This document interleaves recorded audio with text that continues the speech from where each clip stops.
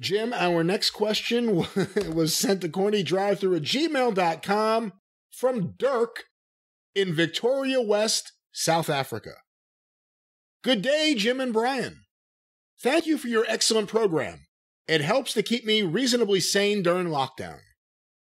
Recently, a story surfaced about a Nigerian pastor who claimed to win the International Spiritual Wrestling Championship by beating Satan in hell, making it a loss for the hometown hero.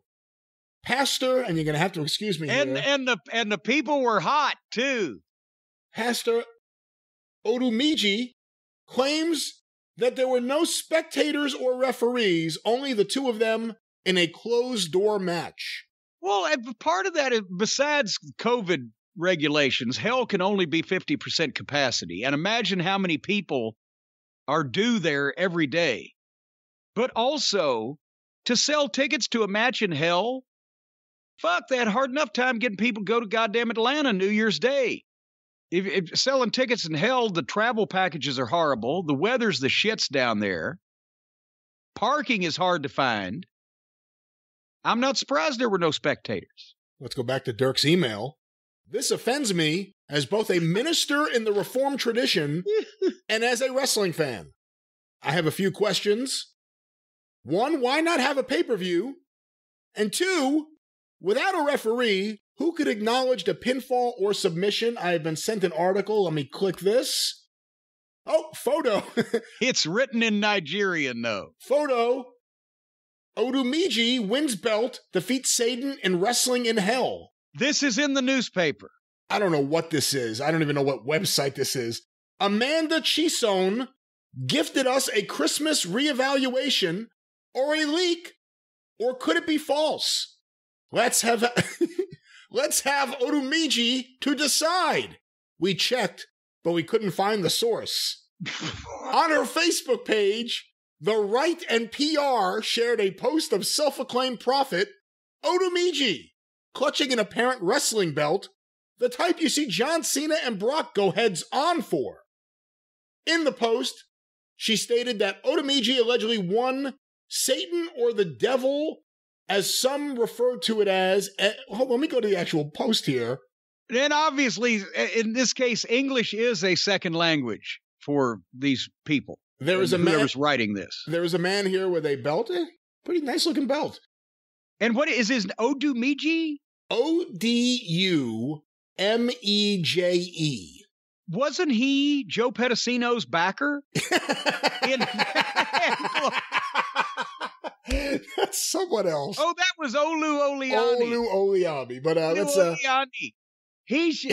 I had been hearing from Joe Pedicino. I'm telling you, Jim, it's true. I've had it checked. I've got a letter. He faxed me the letter of credit. You know, the old days, the fax machine, the paper rolled out, and there was some kind of thing you put in there, and the ink on the fax would fade over time. So after 30 years, you could barely see it at all, but I still have the fax where he faxed me Olu Oleani's line of credit, $30 million to start Global Wrestling. And I fucking saw the guy in person after all this buildup at the Louisville Gardens when they did one of the shows where he was going to buy Memphis from Jerry Jarrett with that $30 million. And this guy walks in, he's 5'2". He looked like a Nigerian Louis Armstrong. His fucking cheeks were goddamn giant. And he was playing grab ass all night with the fucking girl wrestler that was calling herself Sweet Brown Sugar or whatever at that point. But go ahead with your story. Well, here is the tweet, or the, I don't know what this is, Facebook message from Amanda Chisholm. OC Spiritual Wrestling? Nigerian controversial pastor Odumeje Indaboski Bahus said he won a belt in International Spiritual Wrestling Championship after defeating Satan in a closed-door match.